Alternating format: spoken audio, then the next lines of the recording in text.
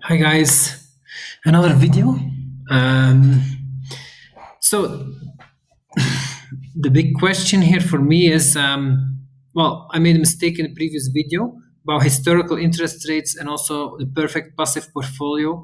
I said, is it worthwhile to start investing in this passive portfolio that I was presenting there and that you can also see here?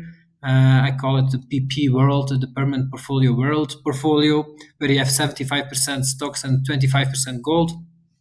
And I said, well, actually, if you plan to invest for a couple of years, yes, it's worthwhile to do that. Because on a yearly basis, yes, it's true. You can see the results here on a yearly basis can be negative or positive. So if you have cash, you want to protect it against inflation. Should you invest in this permanent portfolio world, PP world?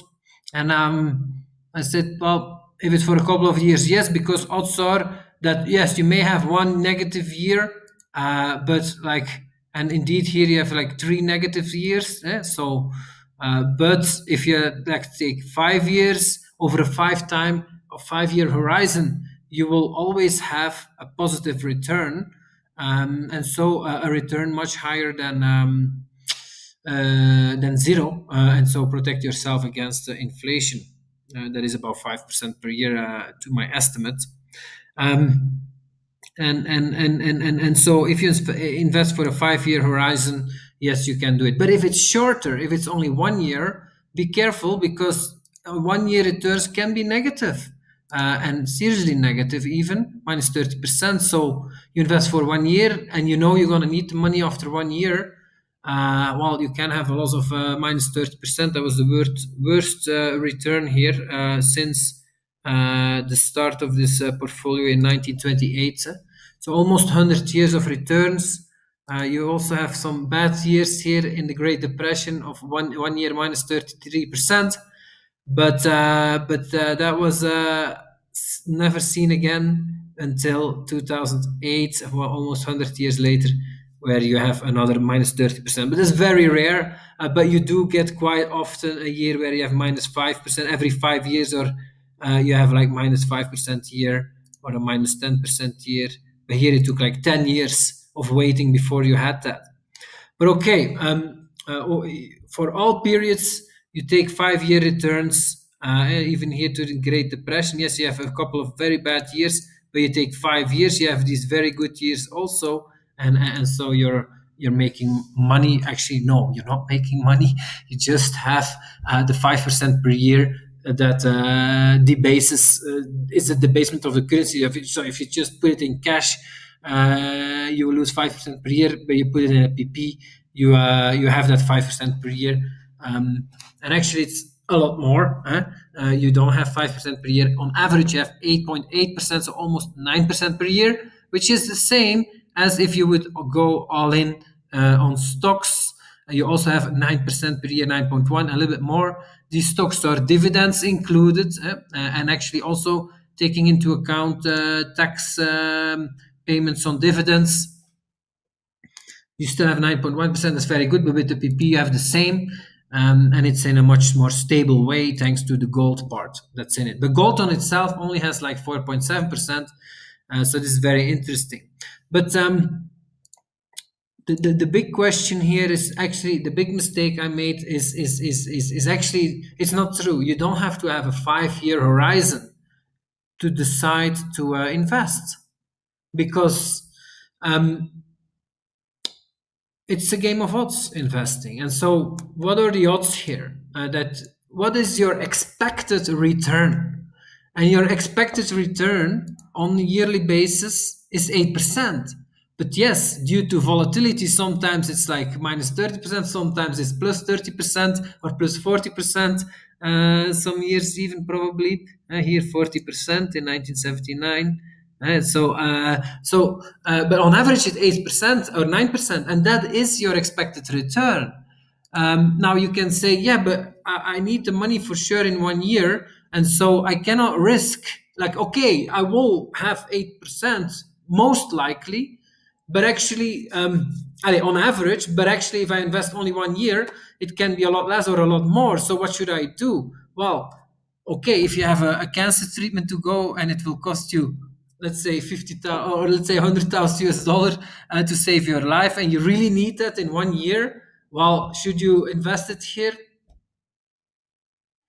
You need to pay that bill in 1 year for sure. Well, okay, that's up for discussion. You could say no, don't invest it because you could have minus 30% in 1 year and then you have only 70K left and you can't pay your bills. So don't do it. But this is a very rare situation. Who needs that money for sure in 1 year? Almost no one. Huh? And so actually, like for me, I need that money to invest in crypto when the market corrects. But if the market goes down, I will just invest less in crypto. If the market goes up, I will invest more in crypto. It's not that important. But what is important for me is to protect that cash that's now sitting on the sidelines against inflation. And even though I expect it only to invest for 1 year, I do have to take this bet because my expected return is 8% per year or 9% per year.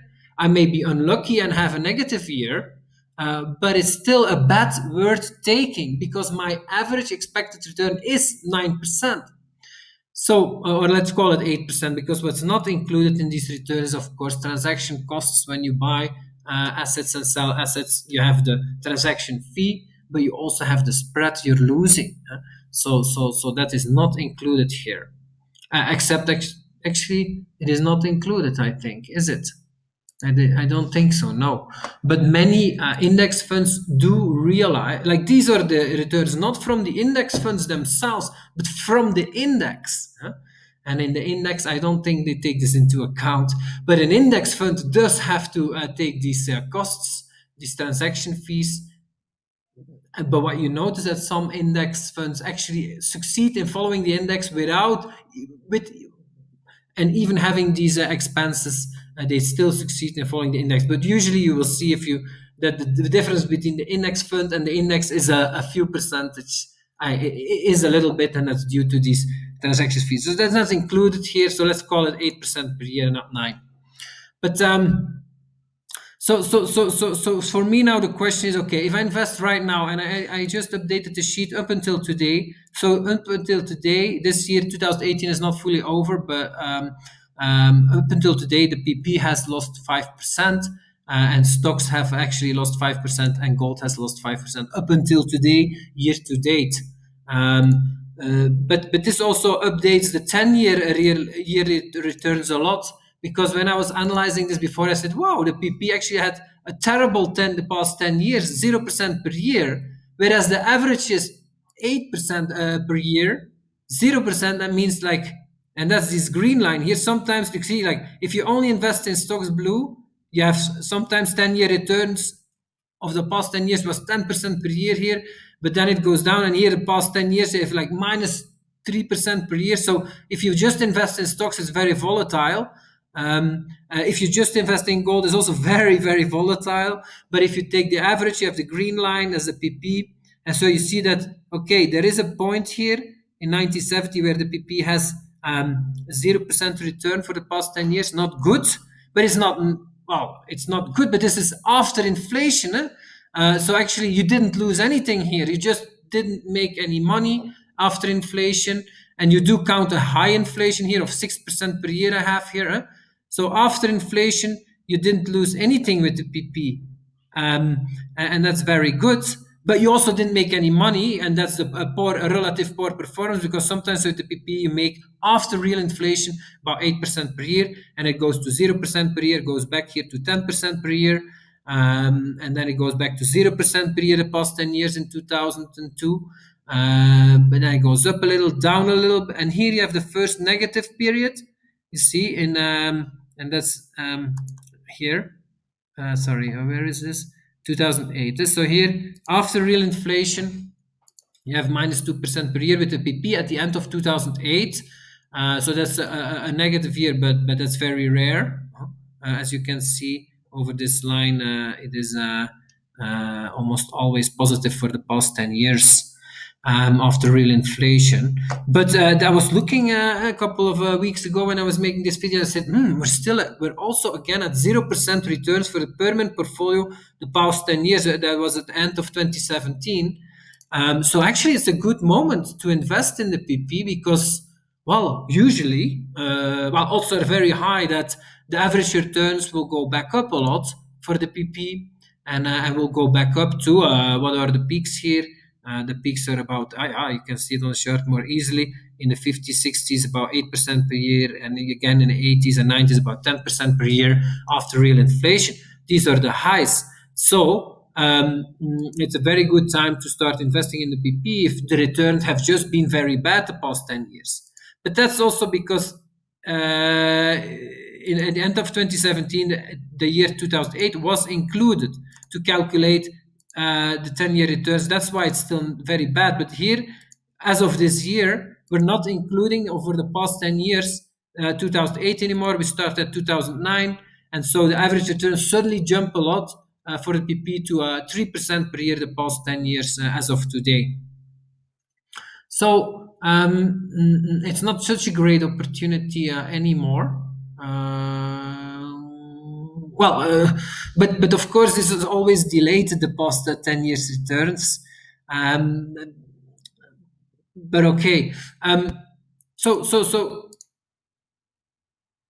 But this will go. Let's go back to where it was also 0%, like or low. And like, are these good times to start investing in the PP when it's low? Yes, of course. Like here it's very low. You have again 0%. Okay, so what are the returns of the PP after you reach these kind of lows? Well, extremely good. Look, every year you make like about 20% on average. Here it's again very low. What are the returns after it has been very low again the years after? Very good, about 10% per year. Let's go back in time here. It was a long time ago, from 71, that you had poor returns of the PP, but what are the returns the years after? Extremely good, you see. About 20% per year, for a very long time. So that's why, or here we go back to 1950, the past 10 years, poor returns. So what are the returns after that? Very good, 20% per year on average here. Or about 15. So that's why I was thinking, wow, actually the PP is a very good time to get into that. And actually that's still true today. Because at the end of 2017, actually, if you would have stepped in, well, by today you would have lost 5%. So actually it's even better time now to step in. And why is that? Well, because the global index of stocks lost for the year about 5%, and gold also lost about 5%. So you get all your assets 5% cheaper today compared to the end of last year, 2017. So that's a good thing. And in the long term, over the next couple of years, it is expected to be to have very good returns. So the PP. So if you then look at, okay, what are my odds if I step in now, but I'm only gonna be there for 1 or 2 years? What are my odds to make money here? It's very good. So that's why and also, does it make sense to invest if your time horizon is only 1 year? Yes, it makes sense. A lot of sense, because your average expected return is 8% per year. That's at about 2% higher than real inflation, and that's what's really drives me to start doing this. Because it's painful. If you think about how much you lose, 5% per year. I have my cash on the sidelines for 1 year now. I do a calculation, how much fiat I lost. It's a lot. And so right now it's a good climate to invest. Why? Because people are negative on the stock market again. It's like going sideways or correcting a little bit this year, and it's like drama. We're going to get a big correction here, but this is not supported. Like the odds for a big correction a la 2008 is very low right now. Why? Because the average returns of stocks are very, very bad over the past 10 years. No, I'm sorry. It's not bad anymore. In 2017, at the end of the year, because you include 2008, it was only 5% per year, and that's below the average of 9%. But right now, we don't include 2008 anymore. We start at 2009. If you look at the average returns of stocks since 2009, it's 10% per year. Is that good? Yes, it's good, but is it extremely good? No, it's just the average, because the average is 9% since the start of 1928 here. The average is 9% per year. So today we're at 10%, so we're just on the average. Averages, the returns of stocks is an average return now. Actually, I should update this chart. It's not including my latest information. Let me do that quickly and then I come back.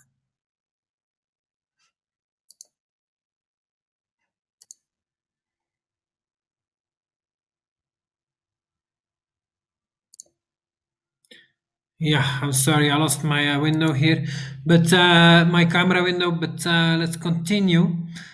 So I was unable to update this chart here, but it is important to update it here, because if you include not 2017, but you go to as of today 2018, because 2008 drops off the very bad returns of that year, the average returns do bump up a lot higher here. So you can see a jump from average returns of is 10% for stocks the past 10 years. But for the PP, it's 9% per year the past 10 years, and after inflation, 3% per year the past 10 years.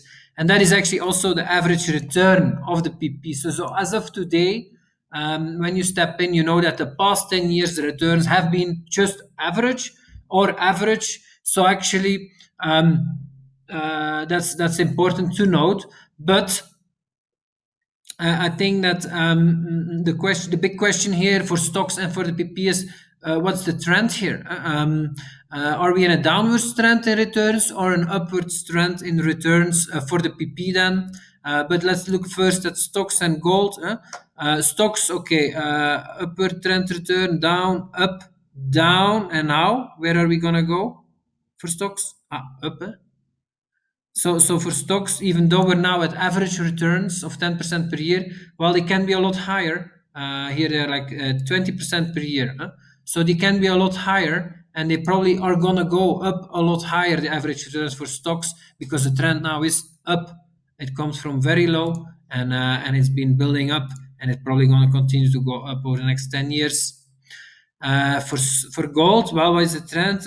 Low returns, high returns. So trend is down, up, down, up, down. And where are we now? In a downward trend for returns of gold. So probably the next 10 years is going to go a lot lower, the real returns and the actual returns of gold. So that's in a downtrend. What's the case for the PP? Well, the PP is the green line, and the PP, since it only has 25% gold but 75% stocks, it follows more the trend of stocks and less the trend of gold. And so for the PP is the same story as the stocks. The trend is up, down, up, down, down, up, down, but now it's up, and so it's probably going to go up and up a lot more, the PP returns. So even though we already did a big leap here by not including 2008, the average returns are already on average today. And so we're not here at the 0%, we're at the 3%, so a little bit higher here. So the returns of PP are now average. After real inflation, it's about 3% per year. And in US dollar measured, it's now about 9% per year. But it's probably going to go a lot higher to the peaks that we've seen before. Actual dollar returns of the VP have been also around 17% per year here, peaking out 15%, 10%. But if you look after inflation, now it's 3%, but after inflation, you can see that more clearly on the chart here. You often go after inflation to about 8% per year. That's the peak after real inflation. So that's where we're heading for the PP over the next 10 years, probably. And those returns will probably come from stocks, not from the gold part. Another question to ask is, of course, and I added this column here, I didn't have that before, but the interest rates have a big impact on the economic climate. And so, are the interest rates rising or falling? And here you can see also the clear trend here. This is after real inflation. You can see average interest rates since 1928 have been 4%. But since inflation is about 6%, real returns have been every year for cash basically minus 2% per year. That's why I also excluded cash from the PP as well as bonds, because the real returns are negative on average. But it is interesting to see what is the trend with interest rates here, and what does that mean for the PP or for stocks or for gold. And you can see that the trend has been downwards here, but then upwards for the past 10 years, and then peaked out in the 1980s, and then since then we're in a downward trend for interest rates, but we just reached the bottom of that, and now we just started an upward trend in interest rates. And we have a beautiful history here, what happens when you go from a bottom and you have rising interest rates again. Well, you can see clearly here what happens. It's a disaster for gold. Gold gets punished very hard with rising interest rates, but at the peak, at the end of the rising interest rates, but that takes many, many decades, then suddenly gold shoots through the moon, and inflation, perceived inflation also. But the first few decades of rising interest rates are a disaster for gold and are very good for stocks. So this is likely also confirms what we're seeing here, that we will likely get for the next 10 years a very good period of stocks, and a very bad period for gold is also validated by the interest rate cycle. So voila, I think this is very interesting, and for me enlightening to realize that actually, even if you're investing for a short term, even if it's only 1 year, and even if it's only 1 month, it doesn't, you can just look at the average expected returns and decide whether it makes sense to invest, rational sense. If you're willing to take a hit, which always can happen in the short term, it makes a lot of sense to do that. And I think that's how you need to think, because you always, as an investor, have cash positions. And so you always have to make that decision. What will I do with the cash? Do I keep it on the sideline and wait for opportunities and not invest it in anything? Most investors do this, and I think this is a real capital mistake, because cash can be invested also, and stay very liquid. And I think the average returns of an investor go up a lot if you do that, because if you there is a price to pay if you invest cash in a PP world. You can have very negative years, and of course that happens right when there is a big opportunity in the market to invest. So that's true, but on average, your returns on your cash is 8%, and most investors fail to have that. I think a big piece of that is in not letting the value of your cash go down. I hope I'm making sense. I hope you guys enjoyed the video. Thank you so much for watching. Please like the video, comment below if you have a different opinion. If you think I'm overlooking something, let me know, and I will post also the link here to the sheet that you can click on and see the sheet in detail. It's very interesting to see the history here. Please watch my other videos on this sheet. They are very interesting. I discuss more about the amount of money that's being printed by the Fed, and how that impacts real inflation, but also for the future, what you can expect here. I will just say that the summary. People think because a lot of money has been printed since 2008, they will get massive inflation. But we've seen this in the past also, that the Fed printed a lot. For example, here in the 30s during the Great Depression, as well as the 40s during the war. And what happened? There was also big predictions of a massive inflation. But actually, what happened was that after these periods, the Fed always stopped printing and had basically didn't print anything for 10 or 20 years. And that's why well, the average inflation is what it is, and that's the amount of money they print here, minus 2%, and that's 6% per year.